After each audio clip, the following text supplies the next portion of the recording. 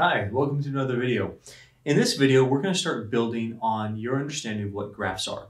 So we're going to talk about some basic graph shapes or a library of functions. Basically, some functions you need to know.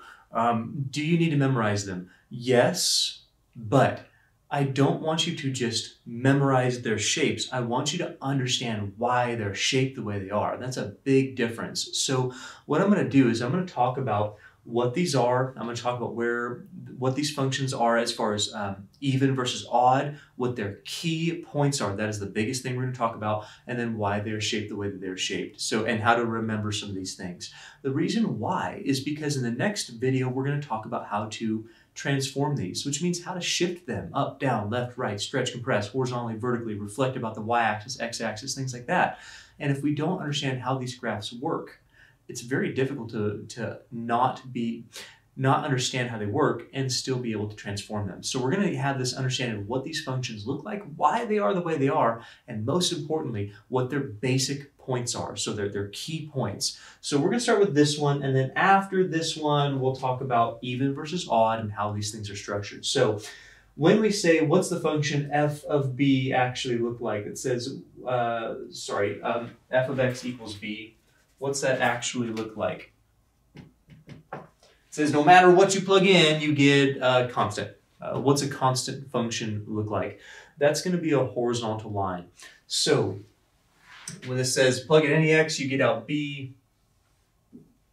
We got this idea of a horizontal line. What's its inputs?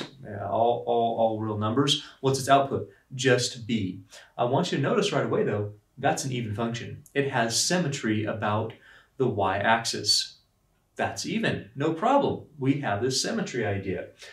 In fact, every one of these functions, the way I've written it for you, is even, even, even.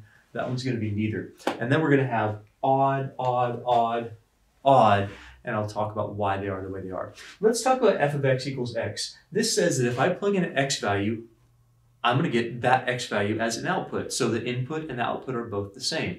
I plug in 1, I get out 1. Plug in 2, I get out 2. Plug in 3, I get out 3. That right there says that if I plug in 1, I get out 1. If I plug in -1, I get -1. If I plug in 0, I get out 0. I'm going to pause there for just a second. I want to talk about how every single odd function in your library of functions is going to have two key points that are all the same. And then I also want to talk about how most of them have one key point additional to that. Every one of these odd functions is going to have 1, 1, and -1, -1 as 2 points in your graph. Every odd function has that. So these are all going to have 1, 1, -1, -1. Let's look at this. Take 1, plug it in. 1 cubed is 1. Okay, there's 1, 1. Take -1, plug it in. -1 cubed is -1. It has -1, -1, and it has 1, 1. Take 0, plug it in. It has 0, 0. So wait a minute. That's the same exact key points as that one. 1, 1, 0, 0, -1, -1. 1, 1, 0, 0, -1, -1. I know! Every odd basic graph shape is going to have those. That one doesn't have 0, 0, but almost for an obvious reason. How about the cube root of x? If I plug in 1, the cube root of 1 is 1. It's going to have that point, 1, 1. Plug in -1. The cube root of -1 is -1. It's going to have -1, -1. Plug in 0. The cube root of 0 is 0. Keep in mind with cube roots, you can plug in negatives. A cube root of a negative number just says what number, when I take the cube root of it, gives me this particular output. Or in other words, this output, if I cube it, would give me the radicand of that cube root. Well, what that means, because cubes maintain signs, a negative cubed gives you a negative. That means a cube root of a negative maintains that negativity. So we can plug in negatives and be just fine. This is not a one-sided graph. And it has the key points of 1, 1, 0, 0, -1, -1. The last function over there says, well, let's see. If I plug in 1, 1 divided by 1 is 1. So it has a key point of 1, 1. If I plug in -1, 1 divided by -1 is also -1. But if I plug in 0, that's a problem. If I plug in 0, 1 divided by 0 is undefined. How does undefinedness look in a function? Well, we talk about that a lot in many more videos than this. But what this is going to give you is this vertical line that you cannot touch. Sometimes an undefined function means you're missing a point. We talked about in the last video how you just have this open circle, and we can have that. It's called a hole or a removable discontinuity. In this case, this is a vertical asymptote, and we will talk about why it's a vertical asymptote a little bit later. I can't wait for it. It's a vertical asymptote because the factor on your denominator that's giving you a 0, namely x, cannot be canceled out, can't be simplified away on your numerator. So we have this vertical asymptote. We actually also have a horizontal asymptote. What? Well, what's the one output value you can't get? Can you get an output value of 0? Plug in a number and give me an output for 0. You go, I can't. The numerator is 1 all the time. 1 divided by any other number besides 0 is going to give you not 0. So this has a vertical asymptote and it has a horizontal asymptote. Here's what I need you to know about this library of functions. Number one, when I look at x, x cubed, cube root of x, or 1 over x, I have some key points here. All of these graphs have the point 1, 1, and negative 1, negative 1.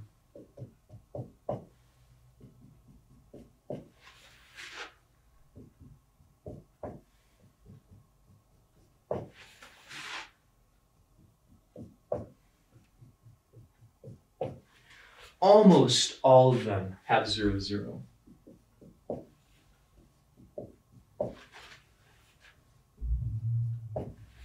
This doesn't because that value for 0 is not defined for your domain.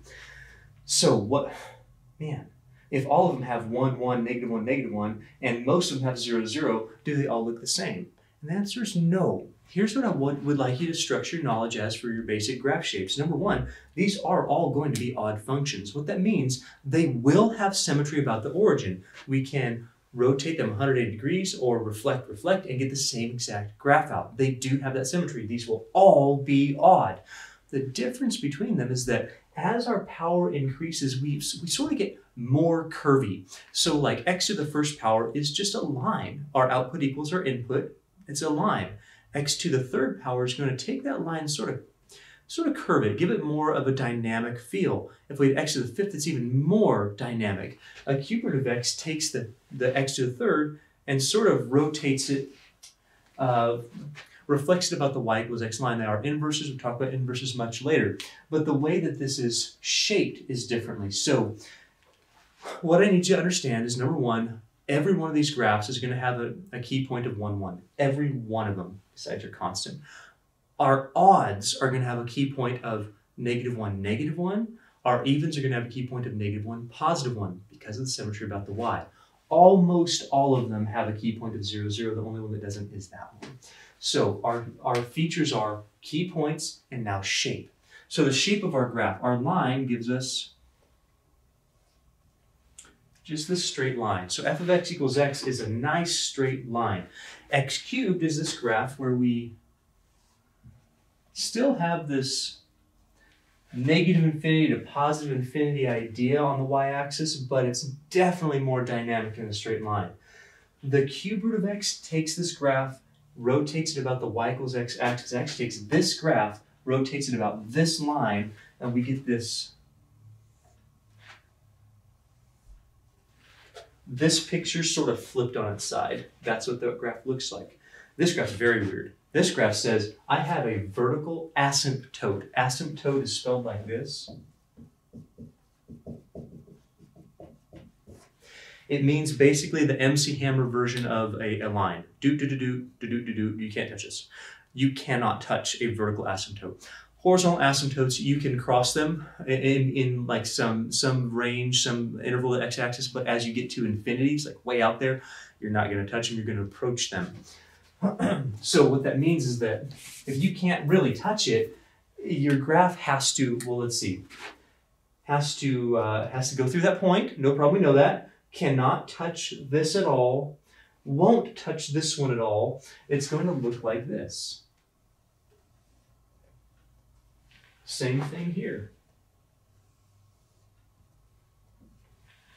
Some people call this the reciprocal function because you put an input in there and it reciprocates it. So you put in like 5, it gives you an output of 1/5. Put in 5, get out 1/5. Put in 1/5, get out 5. Put in negative 1/5, get out negative 5. Put in negative 5, get out negative 1/5. That's the way this graph looks. It is a rational function, sometimes called the reciprocal function.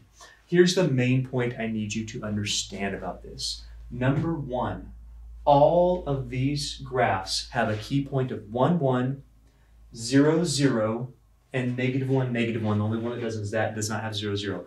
They are all odd. Look at it. Look at how the symmetry is about the origin. I could rotate these 180 degrees. Even this one I could rotate 180 degrees. Every one of these functions is odd. The first 3 are increasing the entire time. This is increasing, increasing, increasing at a slower rate, but increasing. This graph is always decreasing, decreasing, decreasing. So all of them are odd. All of them have key points. I need you to understand where they come from, why they look the way they do, and what their key points are. I need you to understand the increasing of the first 3. I need you to understand the decreasing of the last one. Those all have to make sense to you. I need you to get it. Your domain, all real numbers, all real numbers, all real numbers. You cannot have 0. This does not have a value, an output value for the input value of 0. So your domain is everything except 0. Your range, all real numbers, all real numbers, all real numbers. So the interval of the y-axis that these graphs cover are all real numbers for the first 3, but again, you can't get out 0. So your domain, interval of the x-axis that you cover is all real numbers. Interval of the y-axis you cover, so your range, all real numbers. Here your domain is all real numbers except 0, and your range is all real numbers except 0. All right, we got to move on to the evens. So these 3 are even. Your domain, all real numbers, but let's look at x squared. If I wanted to define my key points here, let's plug in 1. If I plug in 1 to x squared, I get out 1. If I plug in 0 to x squared, I get out 0. We plug in negative 1 to x squared, let's say negative 1 squared is 1. See, the absolute value of x. If I plug in 1 to the absolute value of x, absolute value of 1 is 1. If I plug in 0 to the absolute value of x, absolute value of 0 is 0. If I plug in negative 1, the absolute value of negative 1 is positive 1. Are you seeing the evenness? Are you seeing that this has symmetry about the y-axis? I'm plugging in opposite inputs, I'm getting the same output. I'm plugging in opposite inputs, I'm getting the same output. This one's not, but I want to focus on these 2. So let's go through it. And the shape of the graph. The absolute value of x is based on the function of x. It's based on that. It's just saying where you have negatives, I want you to make it positive. So it keeps this side, but it takes this and goes, let's just make every output positive. It's going to give you a v.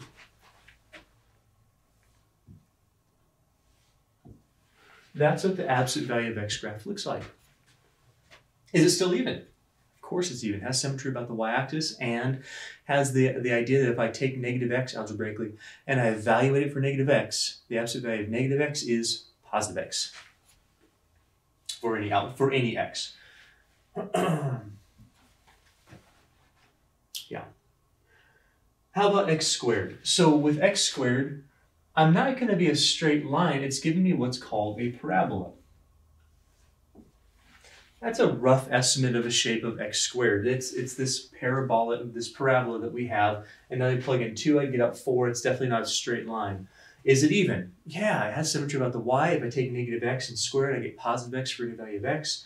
That's the idea. So these are our 2 graphs. I want to talk about them like we did here. Firstly, do you notice that every single one of them has the value? Both of these have the values of 1, 1, 0, 0, negative 1, 1. Every even, besides our constant, every even basic graph shape is going to have that for you. You're going to plug in 1, get out 1, plug in negative 1, get a positive 1, not negative 1. You also have 0, 0. Notice how we're decreasing for this interval of x and then increasing, decreasing for this interval of x, then increasing. So our domain, all real numbers, domain, all real numbers, range just from 0 to infinity, range just from 0 to positive infinity. The last one, the square root of x is an inverse of x squared. What an inverse means, we're going to find this out much later, is that you take your graph and you reflect it over the y equals x line. You basically flip it over a diagonal line. So it takes this graph and flips it. But in order to flip it, you need to restrict your domain. You can say, okay, well, I can only flip one part of this. Which one do you want me to flip? I want you to flip the positive part. Because if I flip both, I'd get this parabola that's non-functional. It's not a function. I don't want to do that if I flip it over. So we're going to restrict it. What that means is that when we get our graph, you're only getting a one-sided graph, and you're only going to get this top part. If I plug in 1, I get out 1. Square root of 1 is 1. If I plug in 0, I do get out 0. But just like this parabola has no negative outputs, this square root can have no negative inputs. If you just take it and put it on the side, domain becomes range, range becomes domain. I can't even plug in a negative number. We could try it. We'd say plug in -1. The square root of -1 is I. I don't know what that looks like on a graph. Of course, because it's not a real number. And these graphs are based on functions that have outputs that are real numbers. And so since we say that this has no real output, it doesn't have something graphically on a real number system that we can graph. So this is not allowing you even to plug in negative numbers. That means you can't get anything out. There's no output on this interval of your x-axis. Our domain is just 0 and more, so positive numbers, including 0. Our range is 0 and more, so the interval of the y-axis this graph will eventually cover is from 0 to positive infinity. It's basically half a parabola on its side. These are the graphs that I really need you to know. I need you to memorize their shapes. I really do. We can't afford to be plugging in numbers all the time because with transformations, it's going to take absolutely forever, and you're probably still not going to get a great graph. So what I want you to understand is that constants are horizontal straight lines. There's not a lot more that we can say about that besides they are constants. They maintain the same output value, and they are even. Then what I did is I organized these so that you can look and go, hey, every single one of these graphs is going to have some key points to it. Almost all of them have 1, 1, and 0, 0. So every single one of these basic functions in our library of functions has 1, 1. Every one of them. Almost all of them, with the exception of this one, has a key point of 0, 0. Most of them, so all of our odds have -1, -1, -1, -1, -1, -1, -1, -1. All of our evens have -1, +1. And then the only one that's neither has neither of those. That should make sense to you. I want you to organize your thoughts like that. Organize your thoughts like, okay, man, our odds have 1, 1, 0, 0, -1, -1. Our evens have 1, 1, 0, 0, -1, +1. There's a neither that has neither -1, 1 or -1, -1 because you can't plug in -1. And then our kind of awkward function or reciprocal function doesn't have 0, 0. Does that make sense to you? Are you seeing that we have 1, 1 for a key point on all of them?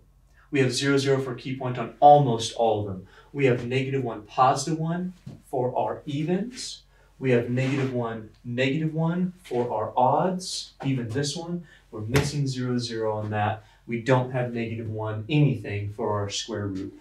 I need you to memorize key points. I need you to memorize the shapes of these graphs. That's really important. I hope I've done a good job of explaining to you why they are shaped the way that they are, how to kind of view some of our awkward functions in terms of our previous functions, where we're increasing, where we're decreasing, and whether we're even or odd.